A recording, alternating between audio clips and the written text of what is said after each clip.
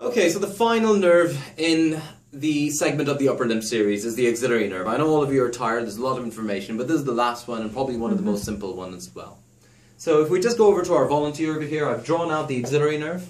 So the axillary nerve originates from the posterior cord of the brachial plexus, with the radial nerve, if you remember, if we go back to it.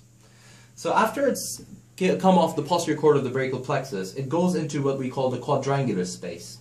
And the quadrangular space is actually bounded by the teres minor, teres major, superiorly and inferiorly, medially by the medial side of the humerus, and laterally, medially by the long head of the triceps, and laterally by the medial side of the humerus. So you've got the axillary nerve coming through that space with the posterior humeral circumflex artery.